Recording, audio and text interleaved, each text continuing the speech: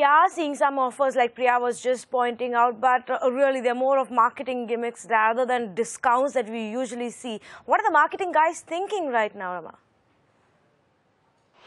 I guess when you do a lot of offers, when you are reducing price on the bet that your volume will more than handsomely reward you for the decrease in price through offers or discounts.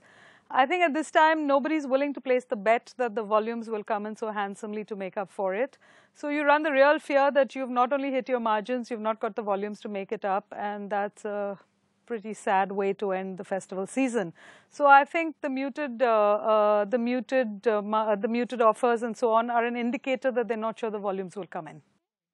So then are there any green shoots, any signs of revival when it comes to the consumption demand?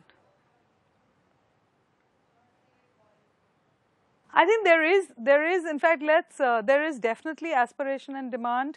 I think that if you keep aside the stuff that requires you to take an EMI, I would still see laptops and computers for your kids actually happening. I will still see durables. So things that people have made up their minds they're going to buy, I think this will be the time at which they will buy them. So therefore, I think household durables, computers, things for kids will continue to happen.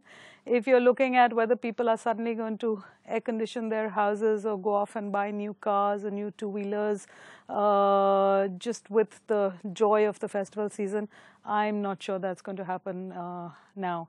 But I think there will be a surge when confidence picks up, which will more than reward us for a muted festival season.